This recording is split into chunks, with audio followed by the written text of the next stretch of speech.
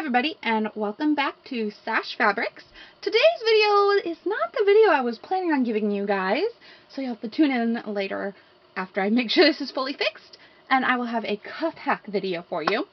But today, we're going to have a unplanned video, which is how to do the timing on our Brother 1034D serger. I kind of searched the interwebs for good videos, and I couldn't find a video that was as clear as I wanted, but I did find enough to be able to fix it.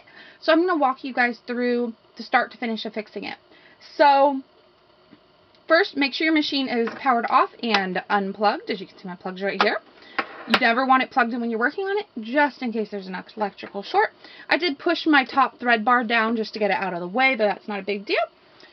Take your removable thread tray off and set it away, and slide your door open. Now, to show you what happened to my machine, one of my lovely children was playing with a thing of change. Here we have a penny, and they got it lodged right here behind the looper bar. So what happened was, I went to use the machine, and the looper caught on that and knocked this upper looper out of position. So on my machine, I have not actually had to change my lower looper position. I've only adjusted my upper looper position.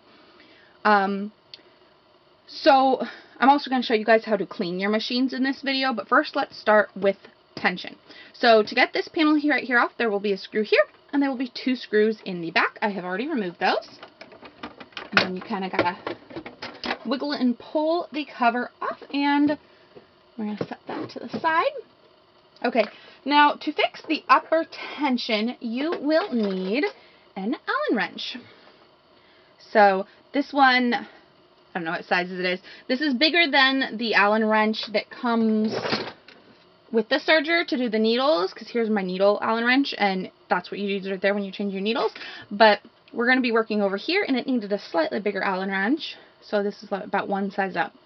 So to redo the timing on your serger, you're going to take your Allen wrench, and there's 2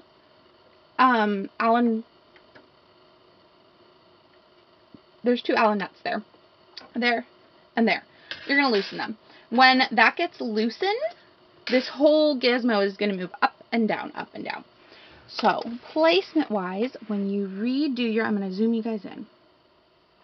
Okay, I've now zoomed you guys in nice and tight. So, you'll see, I'm going to back it up. Okay, you'll see your 2 needles here, and then your upper looper is right here.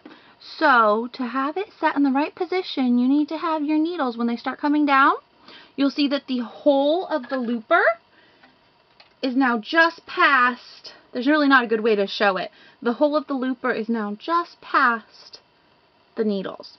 Okay, so that, when the whole of the looper is just past the needles, you're in the right position. Tighten down one of these Allen wrenches, or Allen bolts, and then after you get that settled, go ahead and get your Allen wrench in there and tighten the other one.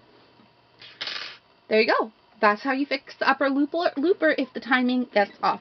The lower looper, I did not have to fix my lower looper, but I will show you guys how to do that.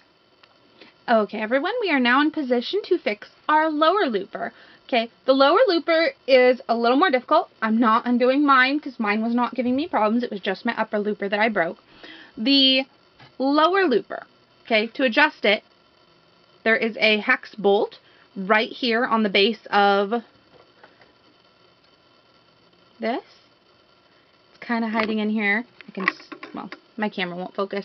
It's right there at the base, and there's a hex bolt. So you would loosen that, and then this would be able to slide forward and backwards as needed. Now, the proper adjustment for it, when it is all the way out, right there, is from this intersection right here, like if I was to hold my finger flat, to the tip of this should be 18 millimeters. Again, I did not adjust mine. That is how it is, came from the factory. So that is 18 millimeters. Once you get this to 18 millimeters, and once you get it so that your eye hole on your looper is just past your needle, you are good to go. Now to show you guys how to clean it. So I have already cleaned mine. Okay, everyone, now since we have the machine open, we're going to go ahead and clean the machine.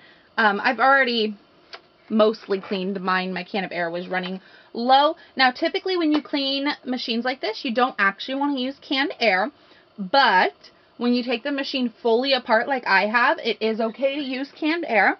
And the motor is back here.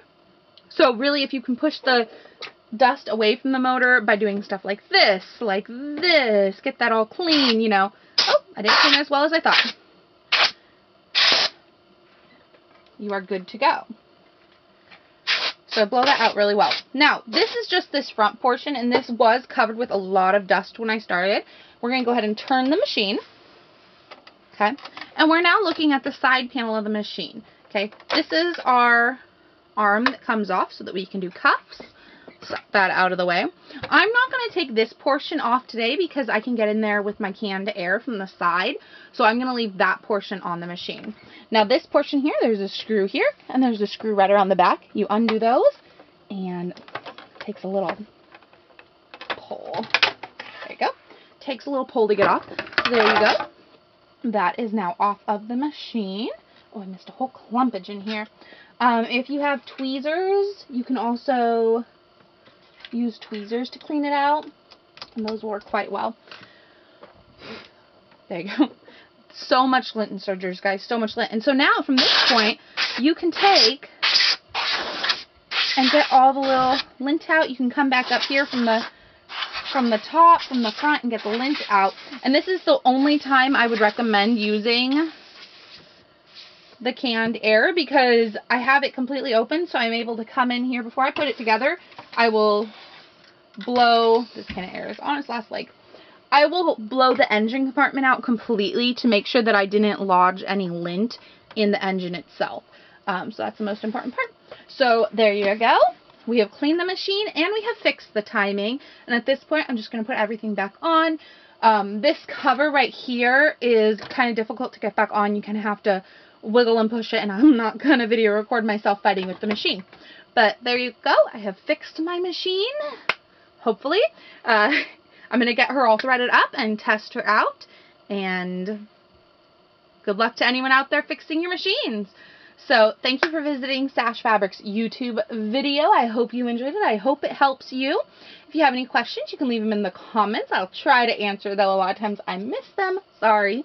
Make sure you follow us on our Facebook page to get the custom fabrics that I sew with these beautiful machines. And you guys have a great, great day.